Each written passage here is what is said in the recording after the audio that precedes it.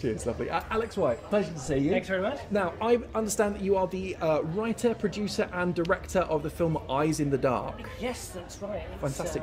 Pretty much the way it works. You know, you come up with an idea for a film, you write it, then you have to direct it, so you shape it yourself, and then of course you have to do all the producing as well sometimes. But that's when you're working on your own. It's best if you work with a team, and a great team for Eyes in the Dark. Fantastic. Please tell us a bit about your film. Well, it's set in the world of H.P. Lovecraft. He's very not obscure anymore because he's come through in popular fiction. He's a science fiction writer from the 20s, before science fiction was really written. So if you just said to somebody, oh, it's aliens from outer space, people would just go, oh yeah, aliens from outer space. But back when H.P. Lovecraft was writing, it was aliens from outer space. What a novel idea that is. And so that's why H.P. Lovecraft stories are about aliens that have been imprisoned on Earth, visit Earth, are summoned to Earth, and that sort of thing. And that's where Eyes in the Dark comes in. Fantastic. So that was kind of the time when they were trying to make films like Metropolis and the really beginnings of science fiction as we know it. Yeah, that's right. Back then it really was a question of your traditional sort of things. Films were capturing history and everything like that. Thinking about the future, why would we do that? Fantastic. So tell me, how did the Southwest help you in the making of this film? I wanted to make the film in the Southwest. Everybody thinks that, well, yeah, you get to Bristol, that's the Southwest. No, the Southwest continues on. Bristol right the way down to Cornwall. And I wanted to use people who were grown up in Devon, based in Devon, talented in Devon, so everyone involved in the kit studied in Devon and worked in Devon, was based in Devon, and my actors, my crew, script supervisor, everyone was based in Devon. So the Southwest really did help. I didn't want any funding from anyone because I applied for funding and I don't simply go on the wavelengths of the bodies that give out the funding. But really I wanted complete control over the project. I knew what I wanted to get. Sometimes if you have to do a project, then really you're at the mercy of the studio. Thank you very much. Now, another few questions for you. Okay. Alex, I've known Alex. I've worked with him before. So more professional for you. So, what advice would you give to new filmmakers, people who are just starting out and want to get into filmmaking? Now, this is going to be a controversial one. Okay. Everybody says, go out and just film something. Don't. Think first where it's going before you film it. Because if you come up with a killer script and you film it yourself, but it's like brilliant material for a feature film, well, then you really should have thought about that first. Because if you have a killer script, don't bother making it yourself. Take it to a studio. Say, yeah, this is a really good script. Will you read it? Again, if you're a filmmaker, do a short film, then show it to somebody and say, how can I improve?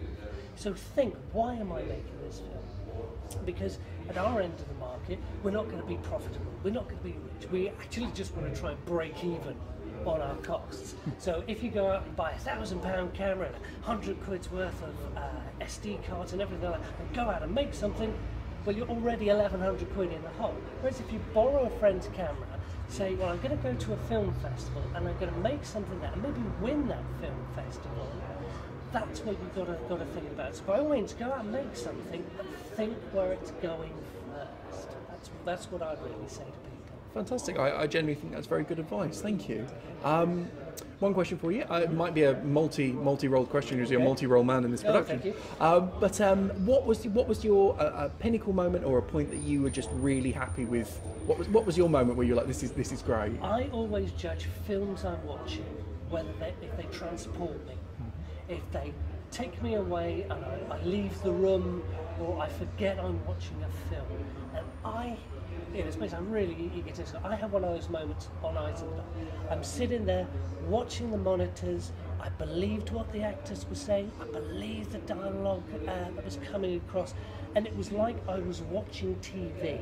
And I almost, just for a moment, forgot that I was making my own film. I know that sounds terribly egotistical. No. That's the whole thing. When you get moments like that, you just think, yeah, you kind of think, hey, that's not too bad. And you know, I guess other people thought the same, because it was entered into the HP Lovecraft Film Festival. And, just in case you hadn't noticed. If you Google the HP Lovecraft Film Festival, this actually made it onto the Best of DVD for 2014. So have a look for that online. I'll try and put a link somewhere down here. It'll be somewhere I pointed. There'll be a link. But yeah, I was really pleased that you know, other people thought the same, and it was an official selection for the HP Lovecraft Film Festival. I narrowly missed out to another British entry who did a zombie film. It's what I will say on Alex's behalf, and no major spoilers here, but at the very beginning of your film, the moment the old, very, very old-fashioned car comes up on screen, instantly transported to it. I was amazingly impressed with what you'd done. For what some people would think, oh, it's a short film, so they might not think the most of it. But from the start, I was like, wow, you can see the effort you've put in right from the off. Thank you very much. Very well deserved. We were very, very pleased that we got, it was an original Model T Ford. Yeah. From the time when H.P. Lovecraft was writing, and just to get it, I think we had it for about half an hour or so, but you know, I was really pleased that we managed to get that, so yeah, thanks very much. You're very welcome, and I have the final question that's been delivered to me, not from on high, don't worry, but what has been your favourite film of the festival so far, and what is something that you are looking forward to seeing today, if you're going to be able to get the chance? I'm actually looking forward to seeing Fracture again, because I like my science fiction. Yeah. And Ashley Wing and the guys from FX Home really did some excellent work on that, right up there. But I haven't seen Baby Bird, but I hear good things about it, so I'm looking forward to seeing that one, and hopefully it transports me away somewhere. I'm sure it will. Alex, thank you very much. Thank Cheers. you very much. And we'll be back with somebody else very shortly.